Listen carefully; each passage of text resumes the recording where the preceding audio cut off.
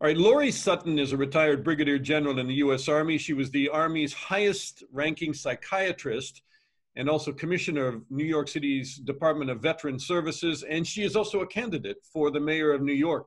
Hi, Loree. Hi, Dana. Good morning. Good morning. And you'll have to tell me, when is the election in New York for the mayor? Is that 2021?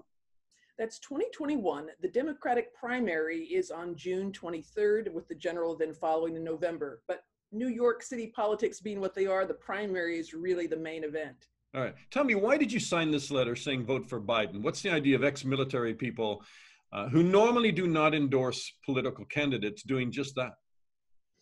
You know, these are not ordinary times. And I actually, as a career military officer, I've been studiously nonpartisan, apolitical my entire life, always a registered independent. And I feel very strongly in this moment, in this time, we have to stand up. We have to stand up, and we have to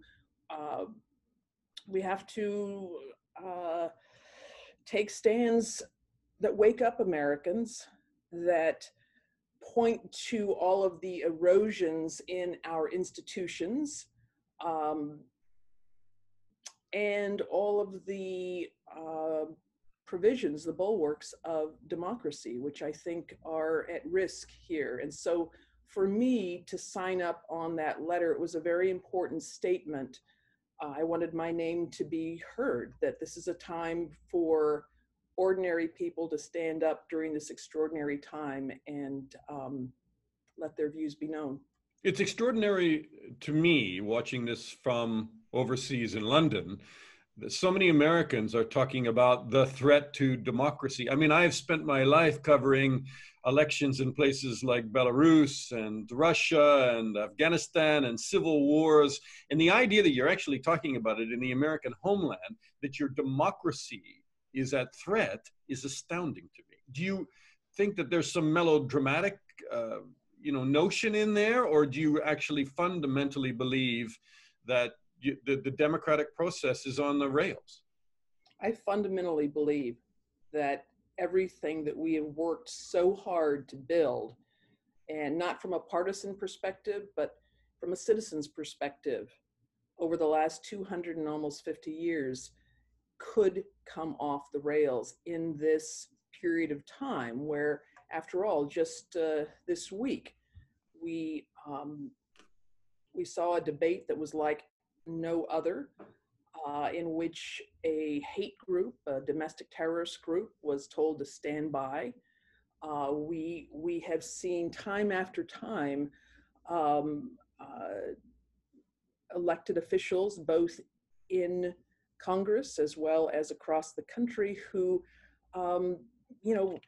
have gone back on basic positions that they held, basic standards of decency. Well, I mean, the whole issue right now seems to be mail-in ballots. I mean, in addition to, Trump firing up militia groups and people who he should be absolutely denouncing and distancing himself from, and I'll ask you that. But right now, he seems to be laying the groundwork for saying that the mail-in ballots, which everybody is relying on, and you're a doctor, would know because of COVID-19, there are going to be a lot of them, and he is going to try to discount them on election night. I mean, that's election chaos. Well, it's very clear. And I think that we will continue over these next 4 weeks, we will continue to see the seeds of that chaos and that effort to plant seeds of doubt in the minds of Americans as to whether or not their vote will count. And if they do go to vote in person, whether or not they will encounter resistance or intimidation at the poll station. General Chuck Boyd, a retired former Vietnam prisoner, is one of the people who signed that letter. He's always voted Republican. And I was watching his video where he talked about that if you don't vote against Trump now, you may not, quote, have a working democracy in 2024, unquote. These are the judgments of seasoned leaders, as you said. These are not political ploys. They're not, this is not an action, certainly, that I or any of the people on that list took with any intention of scoring points or somehow gaining personal advantage or stirring up controversy. It's a time to stand up and be counted. And I think that's what you saw from that list, is very serious people recognizing the gravity of this situation and deciding to take action. But you're less than 500. And I see some of the comments after you and others of that list of almost 500 have posted their names. You know, a lot of people are saying you don't speak for the military, and you may be a very small percentage of the military, and you don't speak for us. Some of them. There were a lot of people there that were applauding your signature as well. Sure. No, none of us signed that letter thinking that it was going to be a popularity contest, but it's an important discussion to have, an important debate to have. And if it can wake people up to pay attention to what's going on and to make their informed judgments, then it will have been an effort well spent. Trump in the debate told the Proud Boys, stand back, stand by. How do you interpret stand by? Well, I think you need look no further than to see how the Proud Boys interpreted it. Immediately on social media, yes, sir, Mr. President, standing by. I think the message is very clear. And it's not just this one message during this particular debate. There have been messages throughout the last 3.5 years. And I think if you look at how Michael Cohen has described the ways in which the president communicates and sends messages. Lawyer, yeah. It's very clear that this is another one of those instances, which didn't just start this week, but actually throughout, in fact, before the election in 2016. How much influence did the reports in the Atlantic have on you that suggested, you know, in 2018 in France, that Trump wouldn't go to a memorial calling U.S. soldiers buried they're losers?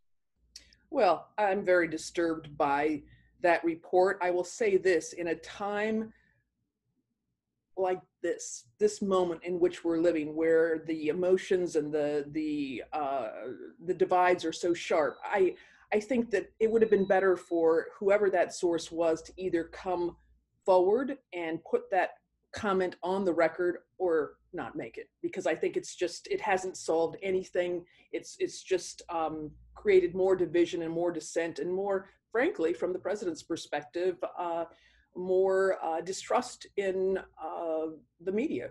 And so I think that was an unfortunate decision, whoever that person was, that they didn't just come on the record and say directly what it was that they heard purportedly from the president. I want to give you a bit of a right-hand turn because, and it's an interesting question on my part, but it's something that I've thought a lot about because I've done stories on QAnon and different things that are happening in America right now, and actually some of them are worldwide as well. But because you're in psychiatry, is there a medical explanation, do you think, for this adoption by so many Americans? You know, almost a kind of paranoia, maybe because they've been locked down in COVID-19, that you know, mainstream media is the enemy.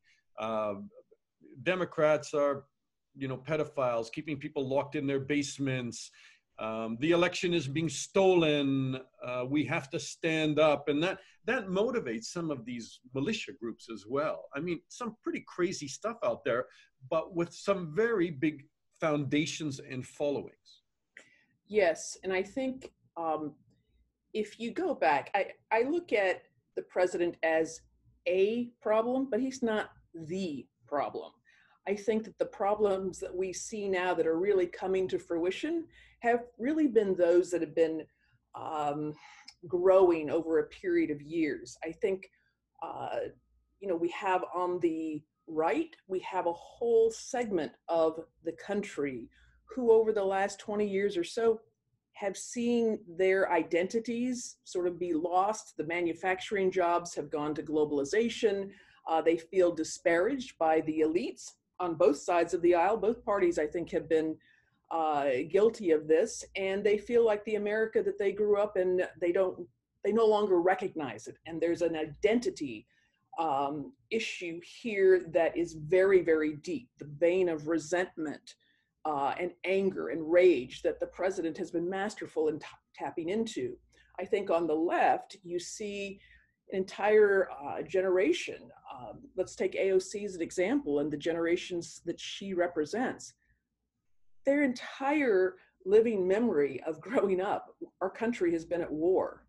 They've seen the failures of the financial system in 2008 and 2009. There's been nothing about the free market capitalist system that we fought so hard for years ago as allies.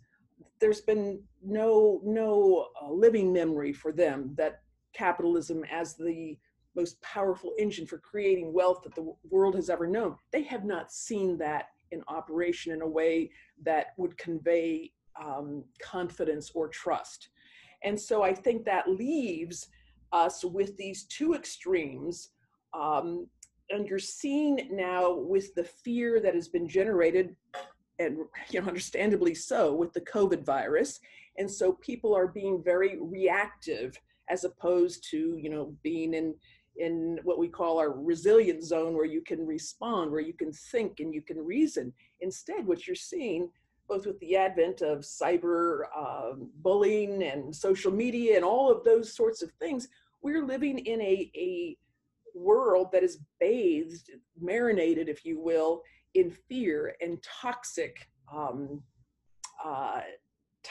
rhetoric that demonizes the other, that demonizes and disinformation on such a wide scale that, I mean, look, I'm a media person and I think I can generally navigate somewhere close to truth, but it becomes more and more challenging for me as well. And I think for a lot of people, a lot of Americans who are, tapping into that social media, and all of them generally are because they're locked in their homes during a pandemic, and it gets very murky and there's a lot of smoke and mirrors, and it's hard for them to understand what is truth and what is not. Well, and if you look at the history of, fascist movements, authoritarian regimes, revolutions from past history, you see a very common pattern where fear takes root in a society, and that a strongman authoritarian leader will then systematically erode trust in the institutions, in the free press, in the judiciary, and you see all of that. And of course, it's been supercharged by now technology and the ability to connect in real time. But I think if you look at, for example, Putin in Russia has provided an absolute playbook on how to systematically and in a very compressed period of time peel back the institution of democracy and lay bare a very very disturbing reality. Well, the KGB is very good at that, and I don't think they ever had a really good planted democracy, and they kind of looked to the American model. And now a lot of countries that have looked towards American democracy as the model are beginning to question all of that. But coming back to history and those leaders who have taken advantage of that confusion and disinformation, and I mean, you're pretty well saying that President Trump is doing that he is laying those seeds, and he is also trying to reap the rewards of that. I think that's very clear. And that's why this letter of yours sends a message out to people saying what, as people who have been leaders, you're saying what to Americans? Wake up. Take a look, get informed, decide for yourself. I'm not telling you what to think, but I am saying that from my perspective and my experience, I'm very, very concerned. And I see this as being a real, it sounds cliche, but it's a crucible, crossroads for us as a country. And part of the reason, Dana, that I'm running for mayor is that as I have seen these factors and these conditions and these dynamics take root over the last several years, particularly dating back to 2018, where the political system in our country, our city at least, with AOC's victory, just really tore the existing status quo apart. And I watched as career politicians ran for the far left, trying to curry favor with the DSA, the Democratic Socialist. I saw the rhetoric take on a very charged, cruel, mean, and demeaning tone of demonizing entire industries, of demeaning wealth and the wealthy. And I I kept asking myself, as I saw conditions in on the street with increased violence and the seriously mentally ill and all of these factors coming together, and this was even before the pandemic, I said, where's the leadership going to come from that can unify our city and lift us up and move us forward? And I didn't see it. And my bedrock conviction, Dana, is that as our city, as New York City goes, so goes much of our country. And as our country goes, so goes much of our world. And so I feel a distinct call to duty, call to action to apply every bit of the leadership and the experience that I've gained over the decades since I first started out as a second lieutenant in the Army, and I'm bringing that to bear and giving New Yorkers a choice. Well, I know brigadier generals and former brigadier generals can move mountains. I've been around them in Afghanistan and Iraq, so I don't underestimate you in any way. But I would just final question to you, and that would be: is there a path back to a more civil America after this election, whether Trump wins or Biden wins, and both sides cry foul, and it may be fought in the courts for weeks and potentially months, and it could be fought in the street even and at polling stations. What is the road back to kind of, you know, a more healthy America and democracy? I think there is a road back. If the president is reelected, I think the message is very clear that the nation will have spoken in favor of law and order, of bringing back safety and security to our streets, to our neighborhoods, to our schools, to our workplaces. And as mayor of New York City, if I were given the privilege to serve in that capacity, I would work very closely with the administration and with all levels of government and all domains of society here in the city. And New York, being the global crossroads of the world, would work with our UN partners, as well as the amazing strength that we have here in New York City, where we have immigrants and families and working business owners from all over the world. And I think it's that process of engagement that's going to be very, very critical. If Vice President Biden wins, then we'll be in for another set of challenges. But I will work to bring people together, to find the areas where we can agree on, and that's great. But then to acknowledge those points of disagreement and to look for ways to build bridges across the areas of disagreement. We have to be able to come together with respect. I guess that's what I would, as much as anything, want to bring back to the public domain and to the marketplace of ideas and to this incredible city that right now is really, really struggling in search of a champion, in search of a leader who will put the city first. You put the city first, do what's best for the city, and all of us living within the city will benefit. And so I think it's that kind of inclusive approach that is looking to tell the truth. It's not about what people want to hear. It's about being a leader who has the courage and the moral fiber to say what needs to be said, and to set out a vision, and to know that it's going to take all of us working together, all of us. And that's what my life of leadership has been as a career public servant, and as someone who has led in combat, someone who has led during times of extreme life and death circumstances. This is a time, Dana, where our career politicians, many of them just simply lack the capacity to lead in times of life and death crisis. They've never had to do that before. The best of them do have a set of core values which they apply to their personal lives and apply to their professional decisions in public life.